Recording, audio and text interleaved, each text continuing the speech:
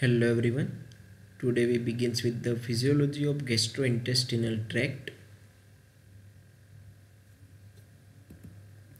Gastrointestinal tract, which is also known as alimentary canal, it's a muscular tube extending from the mouth to the anus.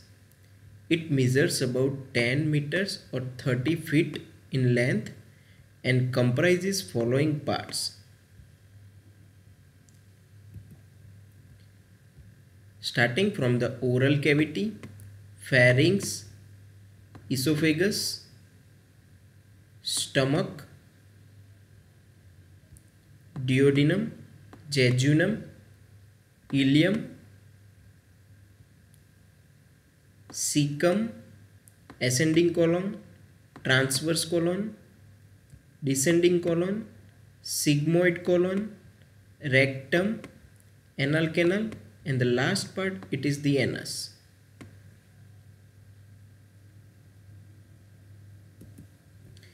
So first of all, mouth.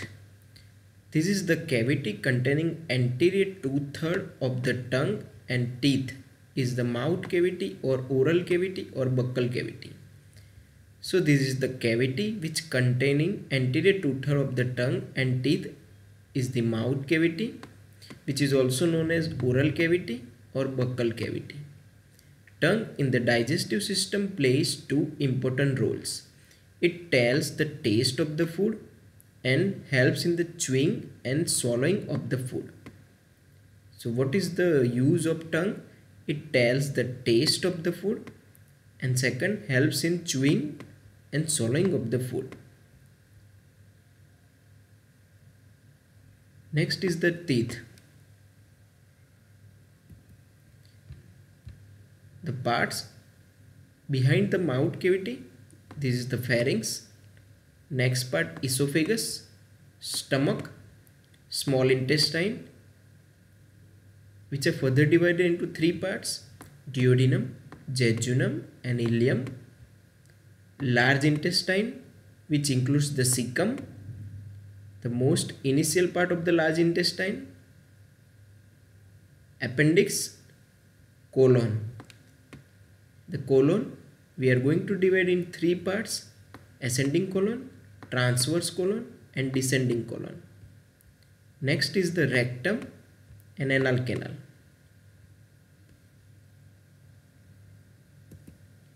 Organization of the gastrointestinal tract. The alimentary canal, which begins from the mouth, pharynx, esophagus, stomach, small intestine, large intestine, rectum and anal canal. And associated glands, these are the salivary glands, pancreas, liver and gallbladder.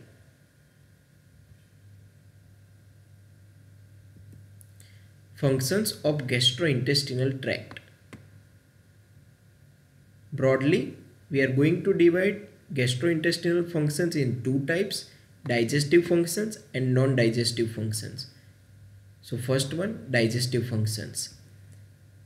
In the digestive functions, there will be the ingestion of food, digestion of food, absorption of digested food and egestion, which means excretion of unwanted undigested food by the alimentary canal in the form of feces.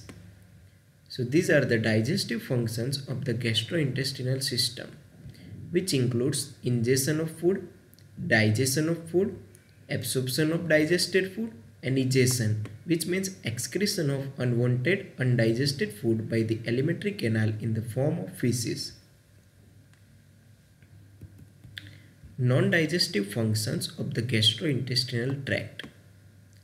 The main non-digestive function of the gastrointestinal system is its role as immune system. The lymphoid tissues in the tonsils, adenoids, Peyer's patch constitute an important part of the body's immune system.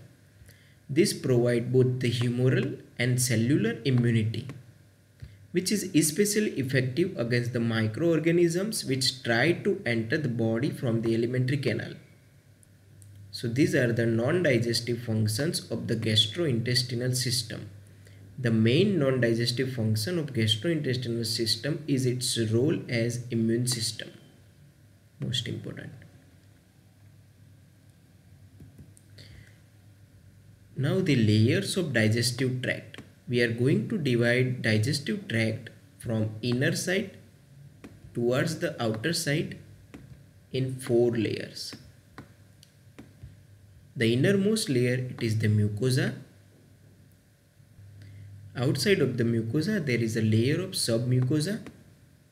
Outside the submucosa there is a layer of muscularis externa, and the outermost layer of the digestive tract, it is known as serosa. So from inner side to outer side, it begins from the mucosa, the innermost layer, the submucosa, muscularis externa, and serosa. Serosa, it is the outermost layer of the digestive tract. So here, this is the mucosa, this is the submucosa, this is the muscularis externa, or it is also known as muscle coat, and here it is the serosa. In the mucosa, there is a muscularis mucosa which contains the smooth muscle. And next one, inside the muscularis externa, there are 2 types of muscle. The inner muscle is the circular muscle, and the outer muscle, it is the layer of longitudinal muscle. There are 2 nerve plexus are present. First one, submucosal nerve plexus, which is present in the submucosa, and the second one, myenteric nerve plexus, which is present between the circular and longitudinal smooth muscle layers, and it is present in the muscularis externa. This submucosal nerve plexus is also known as Meissner's plexus. So first of all, mucosa. This layer is concerned with secretion of both the digestive juices and certain hormones, as well as absorption of various nutrients. It contains blood capillaries, lymph vessels, and layer of smooth muscle, which is called muscularis mucosa. Next, submucosa. This is a dense connective tissue layer that contains larger blood and lymph vessels, as well as network of neurons called submucous or Meissner's plexus. Submucosa. This is a dense connective tissue layer that contains larger blood and lymph vessels, as well as a network of neurons called submucous or Meissner's plexus. Muscularis externa, an outer longitudinal layer and inner circular layer of smooth muscle. In between these 2 inner circular and outer longitudinal muscle, there is a myenteric plexus or Orbach's plexus is present. These are the network of neurons in the muscularis externa. Serosa, this is the outermost layer, and it's a outer fibrous coating of the gastrointestinal tract.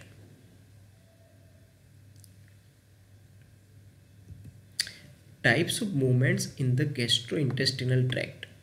First one, propulsive movement, which means it moves bolus forward, means it moves the food towards the anal, from small intestine towards the large intestine. And the second one, it is the segmentation movements. Segmentation movements includes the mixing in the small intestine. So here the segmentation movement mixes the food, whereas the propulsive movement moves bolus forward towards the anal canal. Now the electrical activity of the smooth muscle, which are present in the layers of gastrointestinal tract. So these are the slow waves, which is in the resting condition. There is a fluctuation in the resting membrane potential of the smooth muscle continuously. Now whenever it is stimulated by stretch, acetylcholine or parasympathetics, there will be the spike potentials or depolarization occurs, and these are the spike potentials. And stimulation by the norepinephrine or sympathetics, there will be the hyperpolarization. So this is the electrical activity of the smooth muscles which are present in the gastrointestinal tract. So first, slow waves. Rhythm is maintained by the frequency. These are not the action potential. Frequency varies in different parts, usually don't cause contraction except in the stomach.